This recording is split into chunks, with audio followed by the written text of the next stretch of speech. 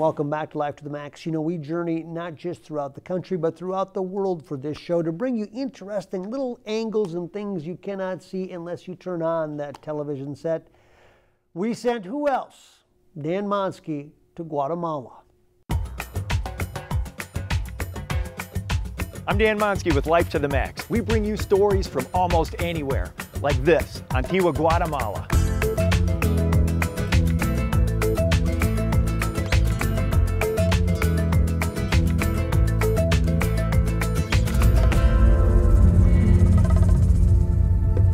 This hotspot in Central America lures travelers in from all over the world. Its colonial charm and mild climate make it the most popular tourist destination in all of Guatemala. Widely known as a leader in coffee and chocolate production, this ancient town's character pulled me in for a closer look. From the quaint cobblestone streets, to the rich culture of the Mayan people, to the remnants of earthquakes past, and the breathtaking views beyond, I was hooked into going on a brief tour of life in this exotic setting. Edwin, where are we? We are in the water volcano in Antigua, Guatemala, and we're in the city view, Antigua city view here. Okay.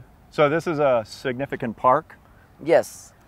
Other people, they name it the Cross Hill, you know, because of the big cross. Right. How tall is that volcano? 10,000. 10,000 feet. Yeah. Yes. The town looks so distinctive, you know, like with the terracotta roofs and the stucco walls.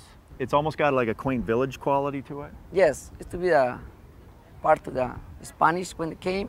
They have a lot of churches. They bring a lot of churches and monasteries and also convents too. Well, if that's an active volcano, I can see having a lot of churches built with the town built right at the base, because it's like, oh God, yes, don't erupt. Don't erupt now, yeah.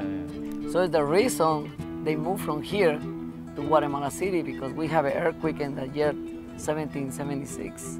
Oh, so the Spaniards had this as like a main base, yes. And then they got tired of dealing with earthquakes, so they left to a more here. stable area? Yes. Yeah, okay. They So moved there's a lot of history here. Oh yes, it is, a lot of history.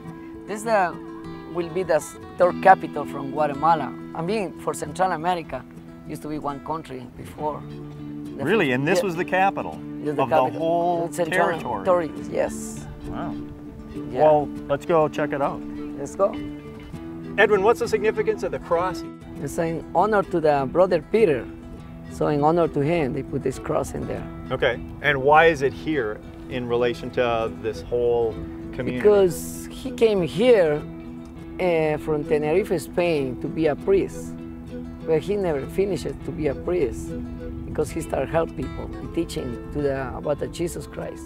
This history lesson was just whetting my appetite, but I still wanted the hard facts and immerse myself deeper.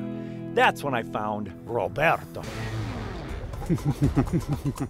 Where are we right now? Parque Central, Central Park. This is the heart of the city, the heart of Antigua. I enjoy working with people from all over the world, like every day. Got people coming from US, from Canada, from Mexico, from Europe, from Asia. Antigua is like a big metropolis now. So that's why it's so nice to work with people and showing them the city and its architecture and its history. The old days, the plaza was just a big nothing. No trees? No trees, no benches, not even the smaller fountains like this one's here. Right. They began to switch this into a park, 1910. We call it today Parque Central, Central Park. Guatemala is a volcanic country. That's actually 38 volcanoes in the country. Agua is one of them. Nicest thing always about Agua tells us which is south. Then west, we can see two of them. One active, known as Fuego, the fire volcano. Yeah. Then we can see Acatenango, the two-peak one. Oh, you can see just a little haze of a plume. Usually that's some plume that's steaming, that's fuming. Yeah. So occasionally we can see some lava from it. Right. That's maybe twice a year. Yeah. A fourth volcano, no way to see it from Antigua. Another active one known as Pacaya. So that's why four of them always close to Antigua. Right. Agua, Fuego, Acatenango, and Pacaya happen in this way then. This area has been torn up, toppled and beaten down by the wrath of Mother Nature over and over again. but life here endures. Into the east side of our plaza, the main church, the great cathedral, the cathedral to the city. Built first in the 1540s, but always due to the different earthquakes in the city. And this kept getting damaged by earthquakes over and over and over. Every century. Antigua today, I call the city a living museum. So that's why Antigua is like a time capsule. That's why we have so many engineers, we have so many architects, always an artist coming to visit Antigua to tell how an old city used to look like. This is like old Roman ruins to me. That's it. Just the way the whole thing just collapsed into different earthquakes.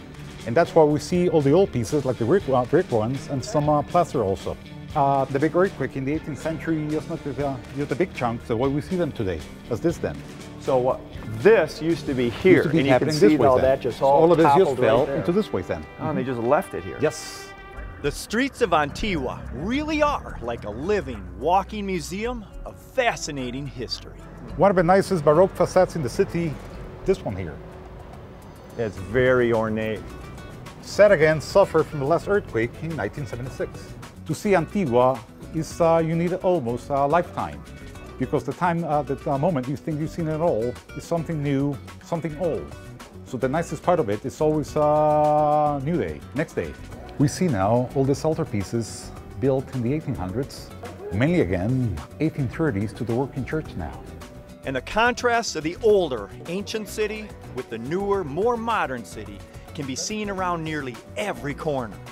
This long and diverse history is remarkable.